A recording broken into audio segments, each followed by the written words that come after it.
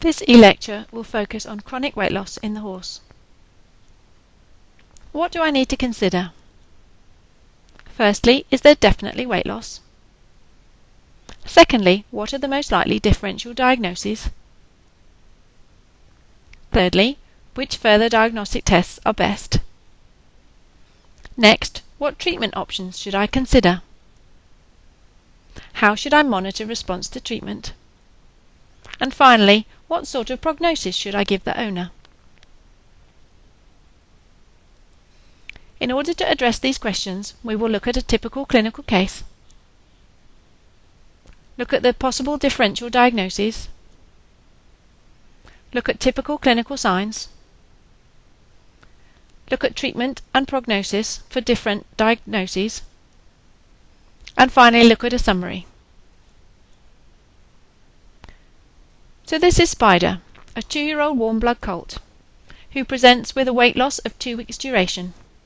He is bright and alert, and has a good appetite, but also has ventral edema. This has persisted despite adequate nutrition and treatment with moxidectin. So what are the differential diagnoses for chronic weight loss in the horse?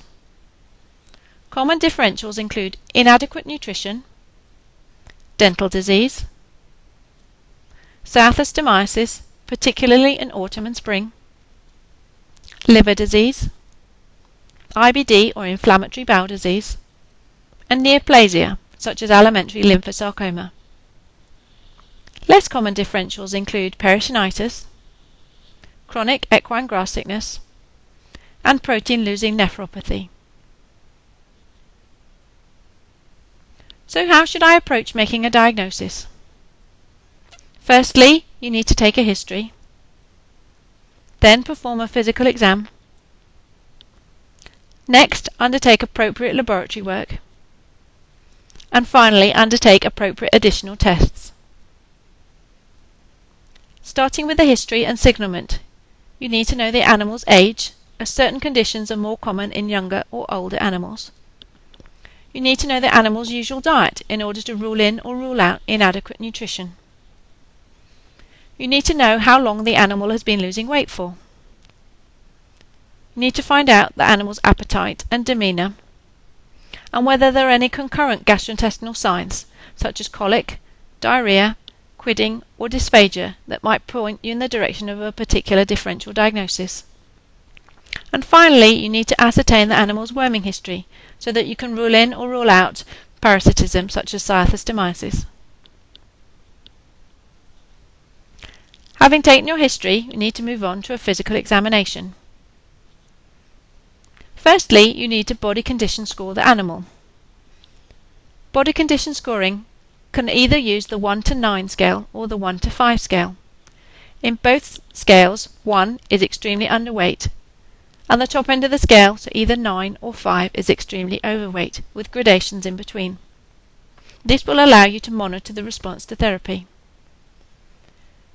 You need to determine the temperature, pulse, and respiration. For example, peritonitis may be associated with pyrexia. You need to look at the mucous membrane colour, as for example liver disease may be associated with icterus or jaundice. Gut sounds should be auscultated, and ventral edema should be looked for.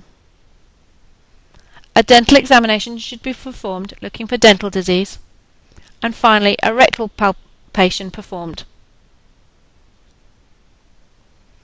Having performed your physical examination, next it is appropriate to undertake laboratory work. Possible tests include a hematology. For example, cyathostomiasis is associated with neutrophilia quite often.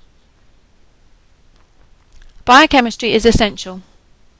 Protein-losing enteropathies or protein-losing nephropathies will be associated with a low total protein concentration, and particularly albumin is lost. Liver disease is also associated with reduced albumin production, and so hypoalbuminemia. Increased globulins are associated with infectious or inflammatory processes.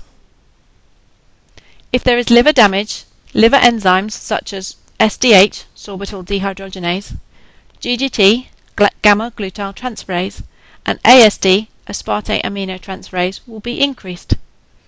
and if there is reduced liver function, the bile acid concentration will be increased. A fecal analysis should be performed looking for parasite eggs. However, this will not give you an indication if you suspect a tapeworm infestation, in which time a serology is more appropriate, and it will also not give you an indication of the cyathostome larval burden. Peritoneal fluid analysis should be undertaken in cases of suspected peritonitis. And finally, urine analysis is appropriate if you suspect a protein-losing nephropathy, and urine protein and specific gravity should be measured. Finally, additional tests may be required. Appropriate tests depend on the individual case, but possibilities include an oral glucose tolerance test. This test involves starving the animal overnight and administering 1 gram per kilogram of glucose in solution via nasogastric tube. Blood samples are then taken over the following 6 hours and blood glucose concentrations measured. In the normal horse, as shown by the blue line, you expect the blood glucose concentration to peak at about 120 minutes, and the peak should roughly be a 100% increase on the baseline value. Anything above an 85% increase is considered normal. If there is total malabsorption, as indicated by the red line, blood glucose concentrations will peak at only 15% above the baseline value. This is indicative of significant small intestinal pathology. However, there is a large grey zone between total malabsorption and a normal result. So if the peak blood glucose concentration is anywhere between 15 and 85% increase on the baseline value, this is known as partial malabsorption, and in these cases the horse may have normal small intestinal function or may have small intestinal pathology, and it is not possible to distinguish between the two, and other tests are required. In certain cases, abdominal ultrasonography may be appropriate. All the organs within the abdomen can be examined, including the liver, spleen, kidneys, small intestine, large intestine, stomach, and peritoneal cavity. It may be appropriate to perform a biopsy. For example, if you suspect liver disease, then the liver should be biopsied under ultrasound guidance. If you suspect inflammatory bowel disease or alimentary neoplasia, then the duodenum and the rectum can be relatively easily biopsied. The duodenum is biopsied via gastroscopy. The treatment will depend on the underlying cause. For example, dental disease is addressed by rasping, dental extraction, antibiotic therapy for tooth root infections, etc.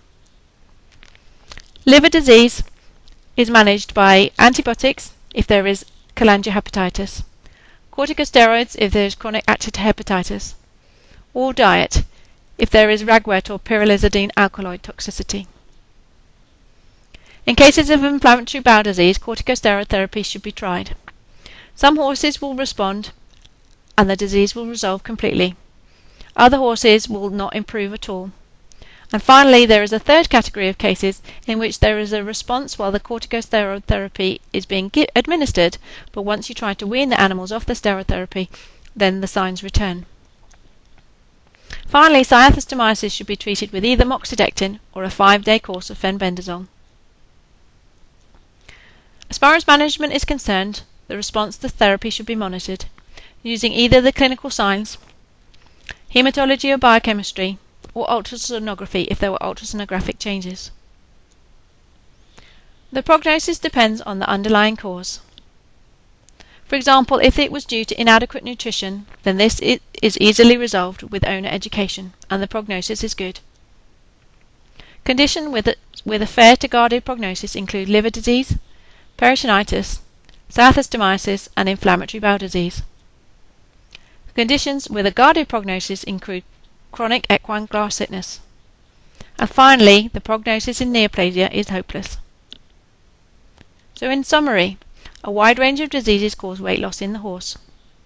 A number of further diagnostic tests are often required in order to make a diagnosis. The treatment options vary according to the disease. and the prognosis is also variable, ranging from good to hopeless.